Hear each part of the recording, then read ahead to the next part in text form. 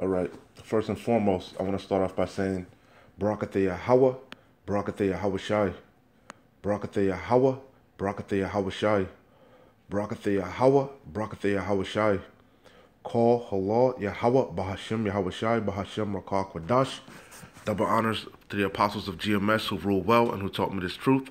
And shalom to you, sincere Akim, out there listening, learning, and pushing this truth. And shalom to the few sincere Akwath out there listening and learning as well. With that being said, I'm going to jump straight into this video. I don't want to ratazah. It'll be edifying as usual. I'm going to go in the Rakah Kwadash, all right? For the record, today's date is April 14th, 2021, the year of hastening the coming of our Lord, Yahweh Bahashim Yahweh Shai, all right?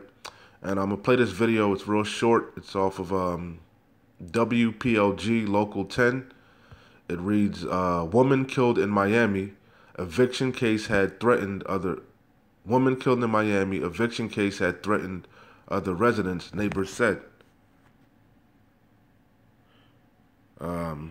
Yeah, woman killed in Miami, eviction case had threatened. I don't know, that doesn't sound right. But basically, this appears to be a Edomite female. Okay, and I guess she's. And I'm gonna play the article. I'm gonna play the video. But you know, this scripture is what really I just wanted to highlight this scripture, man, because we're in these times, man. Beautiful, beautiful times. The downfall of our enemy. All right. So this is a Deuteronomy 30:7 is the main point. But I'm gonna start at the top. And as you can see, with the blue letter titled it, "Restoration Promised." Hey, and that's the good news, man. We're almost out of here. Our bid is up, man. Our redemption is nigh. You know, we know the scriptures say through much tribulation we're gonna enter into the kingdom. But hey, fuck it, man. At least we're gonna be able to rest, and we're gonna be able to rest forever. Okay, with Yahweh Shem Yahweh Shai. Okay, and that's what we're waiting on, and that's why we give diligence. You know. Hey, but we're in these times, man. We're at the times of the end. And like it says in verse 7, Yahweh Shem Yahweh Shai is putting all these curses that fell upon us, upon them that hate us, man. And hey, restoration is a promise, man. You know, restoration is promised. Yahweh Shem Yahweh Shai is going to redeem us. He's going to redeem his elect, his chosen, you know, and recompense the heathen round about, man, you know. Deuteronomy 30:1. And it shall come to pass, when all these things are come upon thee, the blessing and the curse which I have set before thee, and thou shalt call them to mind. Okay, because what we knew this once, you know, we were brought into remembrance, you know.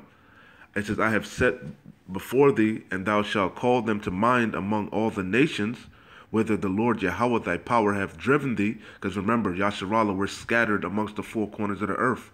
You're going to have Israelites that are going to come back looking like some of the heathen nations, because their seed, you know, their lineage according to their fathers, the patriarch, because the man carries the seed, their lineage goes back to one of the 12 patriarchs, man, one of the 12 tribes, you know. But again, it says Deuteronomy 30:1, and this is a promise. And Yahweh Shem Yahweh Shai, they're not men that they should lie, you know. It's drawing nigh, it's close, we're almost out of here, man. And it shall come to pass, when all these things are come upon thee, the blessing and the curse which I have set before thee, and thou shalt call them to mind all the nations, and thou shalt call them to mind among all the nations, whither the Lord Yahweh thy power have driven thee, and shall return unto the Lord Yahweh thy power, and shall obey his voice, according to all that I commanded thee this day, thou and thy children, with all thine heart and with all thy soul, that then the Lord Yahweh thy power will turn thy captivity and have compassion upon thee, and will return and gather thee from all the nations whither the Lord Yahweh thy power have scattered thee. All right? And it's starting to happen now. You know, how is that? Through the men, you know, and this word is sealing us. It's sealing the elect, you know. You know, the kingdom of heaven is within us. It starts with us. We are New Jerusalem, you know. You know, so hey, we see it now. How about Yahweh Shai is lifting up that standard. He's refining us, reproving us, you know, setting us in order in front of our enemies, man. We're in these times, man. It's beautiful times. It says, and if any, and that's all throughout the four corners of the earth, because you got brothers and the few sisters all throughout the four corners of the earth waking up to the true knowledge of who they are and their power, Yahweh Bashem Yahushai, who their enemy is, and this 100% truth, It says, if any, verse 4, if any of thine be driven out unto the outmost parts of heaven, from thence will the Lord Yahweh thy power gather thee, and from thence will he fetch thee. Hey, that's why you got brothers in Australia, you got brothers all over, man, It says, and the Lord Yahweh thy power will bring thee into the land which thy fathers possessed. This hasn't happened yet. This is a future prophecy, but we in the beginning stages of it, But again, remember, through much tribulation we shall enter into the kingdom, We got to go through that Jacob's trouble. We got to go through the hour of temptation, the mark of the beast, the RFID microchip, the third's woe, so on and so forth. A handful of prophecies still have to play out, man. But like I said, it's only a handful. A handful of prophecies we're waiting to play out. And the Lord Yahweh thy power will bring thee into the land which thy fathers possessed, and thou shalt possess it. Hey, not no bow for a fucking declaration, man. Yahweh Bashem Yahushai is going to bring us into the land, And the Lord Yahweh thy power will bring thee into the land which thy fathers possessed, and thou shalt possess it, and he will do thee good, and multiply thy fathers above thee. And the Lord Yahweh thy power will circumcise thine heart. That's the new covenant, okay? That's the laws being put in our inward part, That's us being made perfect, When we get them new bodies, when we get beamed up in the chariots, man, with Yahweh Bashem Yahushai, Lord's willing, we be those men and those women. We keep enduring, man, And the Lord Yahweh thy power will circumcise. Yeah, we're going to be perfect, man. Get them extraterrestrial bodies.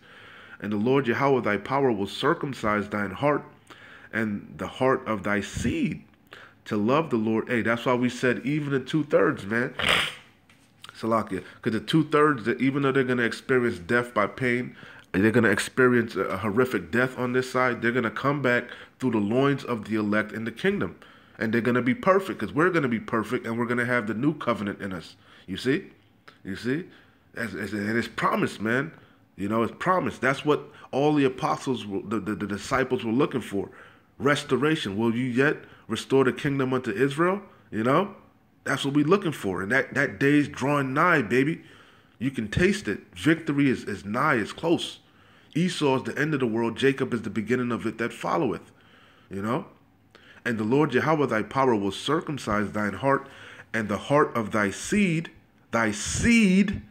okay, because it's about the blood, the bloodline, the lineage, the seed of Abraham, Isaac, and Jacob, man, And the Lord Yahweh thy power will circumcise thine heart and the heart of thy seed to love the Lord Yahweh thy power with all thine heart and with all thy soul, that thou mayest live. Yeah, because we ain't living now, man. We ain't living.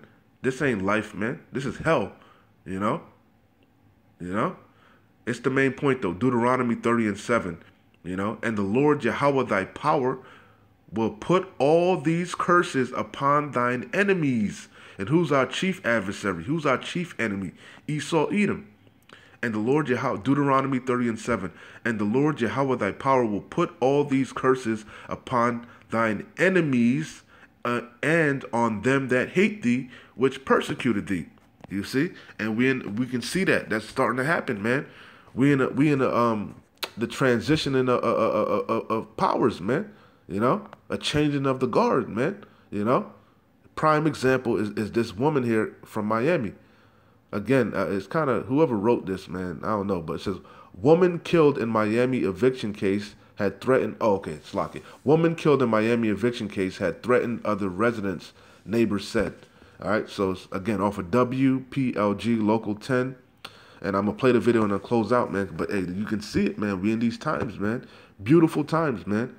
Miami, so this is Florida. This is back in the day, this would be, I guess, a so-called Southern Belle, motherfuckers were getting put to death for whistling at her, man. They couldn't do no wrong back in the day, What's that dude, Emmett Till? You got put to death for allegedly whistling at a so-called white woman, They couldn't do no wrong, especially down here in the South.